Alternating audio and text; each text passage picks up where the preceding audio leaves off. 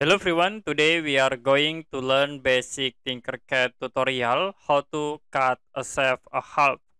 So as example, I will create the cylinder shaft, and then if you want to cut this shaft half, I will use this box tools.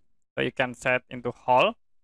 The next you can move the cylinder into center of the box. You can select these two objects and then use align tools.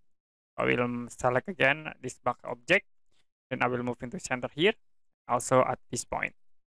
The next, I will use the rule. You can click here, rules. I will click from this point. And then you can select the box objects. I will set the resize into 10 to max half.